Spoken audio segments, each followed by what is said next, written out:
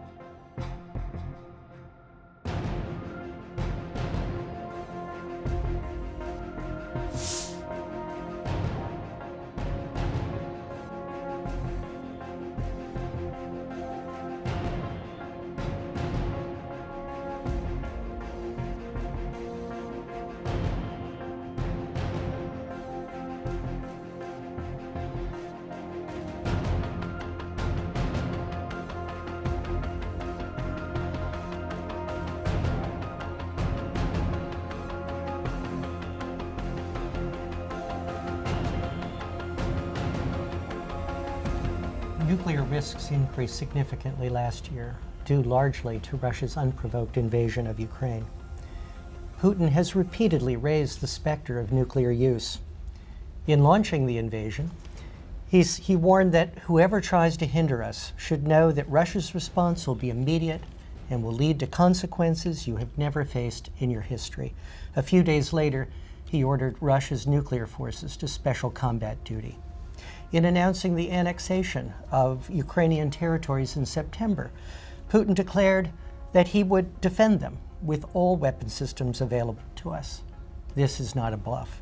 And in case anyone missed the reference to nuclear weapons, he mentioned that Hiroshima and Nagasaki had set a precedent.